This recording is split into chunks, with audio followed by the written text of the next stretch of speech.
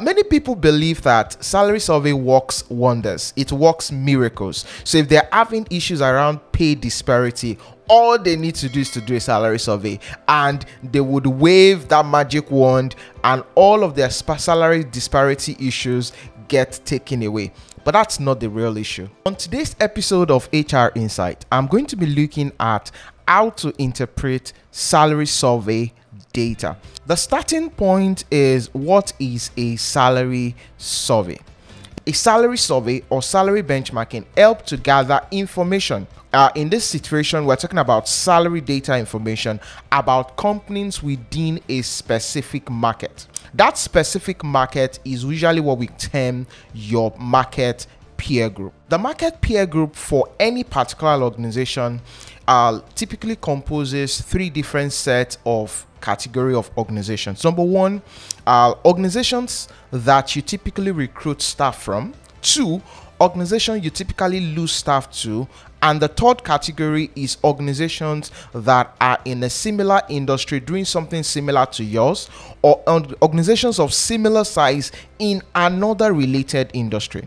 This will form your market peer group. Now, the reason why there is a need for a market peer group is that an organization cannot compare itself to the entire market. So typically, you're one organization, you're operating within a market that has 20 companies in that industry. If you compare yourself to the entire 20, then you're not being strategic. That's why there's always a need for a specific market peer group. That peer group must be selected by that organization. The essence of the selection is to be sure that you are comparing apples to apples. The aim of salary survey is to check an organization's market competitiveness relative to similar organization, which is the peer group that have been defined. This is where the concept of external competitiveness comes into play. After gathering the salary data from the market peer group, there are a lot of processes that this involves. One is doing what we call a job matching. Job matching is deciding what are the benchmark jobs that we're going to compare across the organizations that we have defined as our market peer group, because those are the jobs that would serve as a common element, or what we call the survey levels that we want to check for. Then you will go ahead to gather the data. Gathering the data means you're defining what kind of data do you need. Do you need only fixed pay from that organization, or you need how they handle variable pay, or what we call your short-term incentive, your long-term incentive? How do they handle retirement benefit, and all those conversations around benefit in kind? Now, after all of that has been collected, you now need to interpret. Interpreting means you're deciding what we call our external competitiveness. What's going to be our compensation philosophy, or what we call your pay policy. So now, after getting all this data from our similar market, what are we going to do with this data? Now, let's get into interpreting salary survey data. Now, for you to be able to interpret the salary survey data, the salary survey data is critical in helping organizations to define their market positioning, or what we often call their pay positioning, or the pay policy line. Now, the pay policy is usually relative to the market salary data, and there are three major positions that an organization, market positioning, that an organization can take. One is leading the market. Two, being at par with the market, and lagging the market. Now, for the sake of analysis, salary survey data are usually broken into percentile. Percentile is a statistical concept that means dividing into 100 equal parts. Now, for 100 equal parts, it means the 0th percentile is the lowest on the market, 50th percentile is the median of the market, while 100th percentile is the largest or the highest in the market. Now, percentile in this scenario means leading the market is an organization pitching their salary above the 50th percentile of the market. Typically, let's pick a front desk executive that is currently earning 50,000. Now, 50,000 is the market 50th percentile, which is defined. If an organization pitches a salary at that point, it is at par with the market. If an organization chooses to pay more than 50,000, let's say 75,000, that organization is leading the market for that particular pay level for that salary. And another organization that chooses to pay below 50,000, say 35,000, is actually lagging the market. So those are the three market positioning: leading the market, at par with the market, and lagging the market.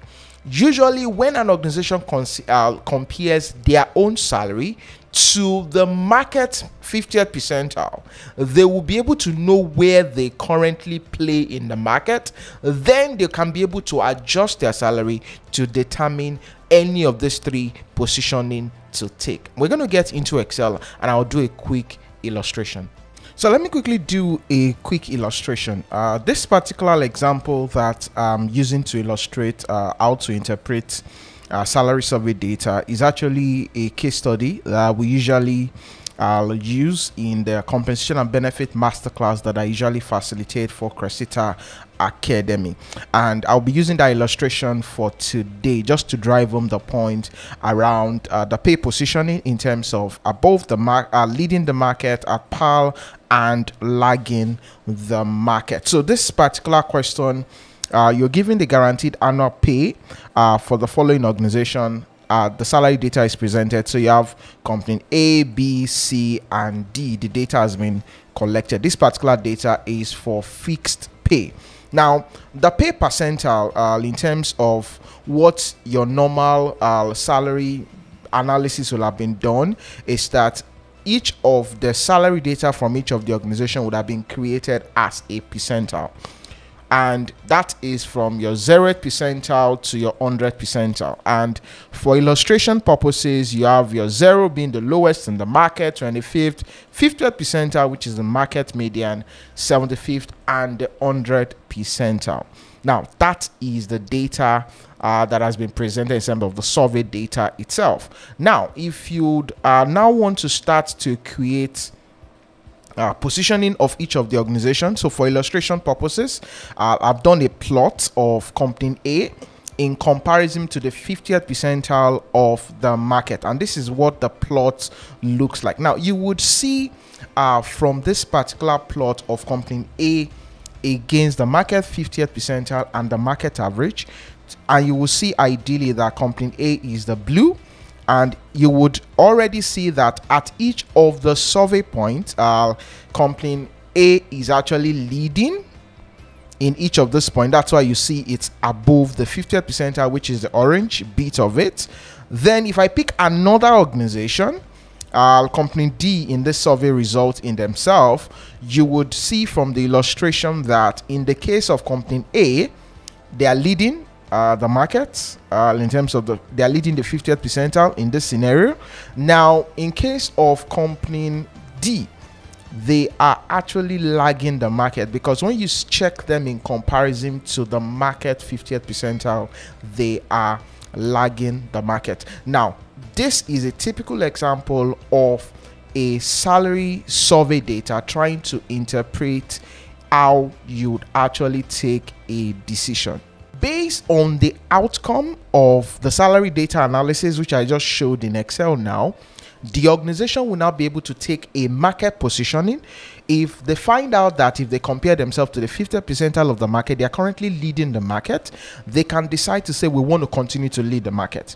If they do that comparison like company D in that example and they are lagging the market, they can make a decision that want to move ourselves to the market average, which means they want to be at par with the market, or they want to lead the market. Now each of the pay policy decisions that are decided would have an influence on the wage bill in itself, because the market movement will result to a salary action across the entire pay structure. So there you have it, giving you a snapshot of how to interpret salary survey data. Peradventure you have any question for me, kindly use the comment section below to ask your question.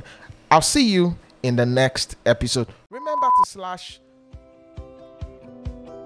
I'll see you in the next. Thank you very much. I'll see you in the next